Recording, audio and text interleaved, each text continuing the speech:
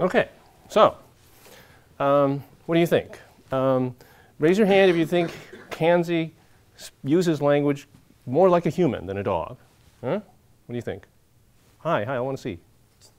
All right, a lot of you. Okay. Now raise your hand if you think he's actually just pretty much using it like a dog.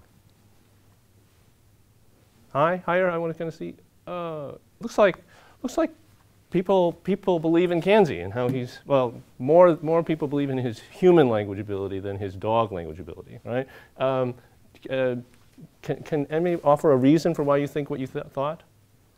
Yeah. So I kind of chose the language is kind of like dog language because I was thinking that it's kind of using like responses like to the keywords. He was kind of like memorizing, like and making associations with like the buttons on the actual keyboard. So I'm kind of thinking it's more memorization than understanding. Okay, good. So like, you know, if you tell a dog like bone, bone, bone, he'll like bone, yeah, bone, bone, bone, and he'll do the same thing. Okay, good. What do you think? I saw he was like, Kanzi was still able to recall like what she brought her. Ah, okay. The different items. Right.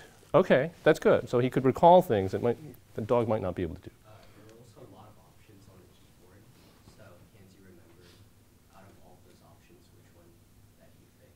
Okay, great. So there's lots of symbols, and they were all pretty abstract symbols, actually. So he was able to do that a dog might not be able to do.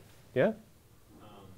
Kind of on the same page as the first person that talked, it seemed like a dog because it was like it could easily be reward based. Like they could just really easily memorize which button to press for the reward that you want to. Okay. Like he's understanding something, but I think it's also incentive. Okay, so it could be like behavior response. Yeah? I think it's more of like a dog because like the way the person was talking to him was like how you talk to a dog. Like, with the tone.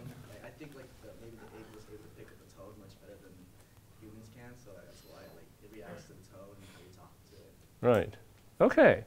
All right. So we got a few different responses, and I mean, I just wanted to introduce you to this particular example, and we're going to return to it later on, just to give you a sense of, well, you know, what are we after here, and how are we going to try and figure this out? Because there's lots of ways we can, I guess, methods we can use to try and determine whether this is actually a kind of human language that Kanzi is using.